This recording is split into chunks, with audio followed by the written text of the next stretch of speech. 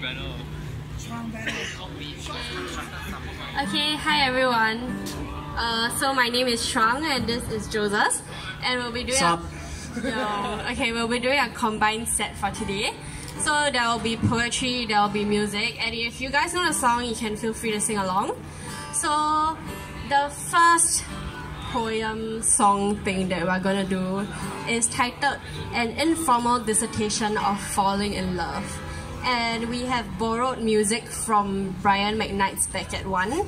So if you know how to sing that, you can sing along with Joseph, who will be providing the music and the voice. Okay.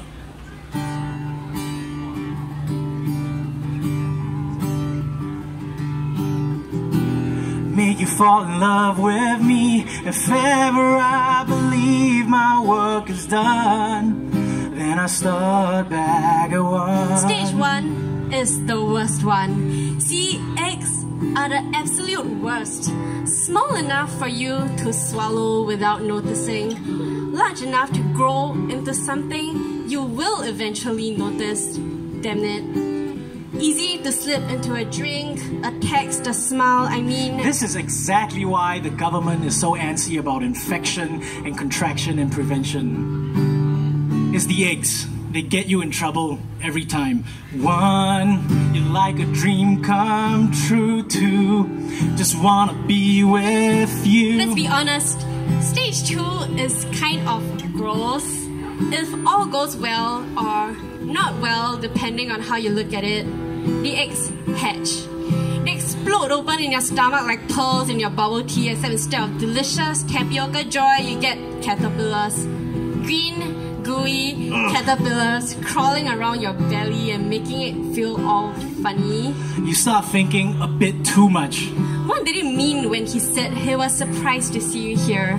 Was it the good kind of surprise? Like getting $500 in your ang pao? Or the bad kind of surprise? Like walking into a surprise birthday party when you just gotten dumped and honestly, all you wanted to do was watch Titanic and cry into a pint of Ben & Jerry's. What was with that smile she gave me? Wait, what was that smile she gave Greg from accounting? Oh my god, they're totally banging. 3, girl, it's plain to see that you're the only one for me. Stage 3 is dormant, which sounds safe, except if you watch enough horror movies, you know that it's not a good sign if things are too quiet for some time. I mean, it's life. It's your love life when nothing good ever happens and you can delude yourself into thinking it's just a silly crush. Or heartburn from indigestion. Or the consequences of watching Bridget Jones's Diary last night. You're not in love. This will all go away. Your plants just really like to rip holes in their leaves for, you know, fashion. These are not the caterpillars you're looking for.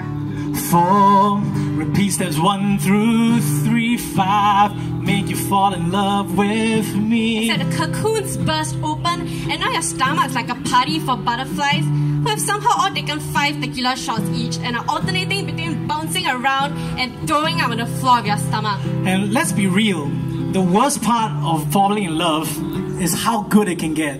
I mean, that's the part you can't quit, right? The flutter in the base of your throat when your hands accidentally collide. The tremble in your knees when you accidentally bump into each other at the water cooler. How good it feels when your phone lights up and it's them.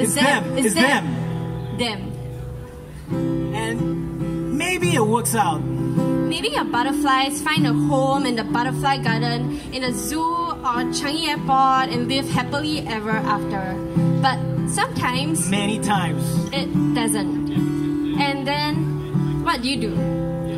What do you do when winter comes, when every little blue tick feels like a cold blue emergency? When every time you cough into your head, you feel the beat of crushed wings in your palm? The answer, of course, is... Start back at 1.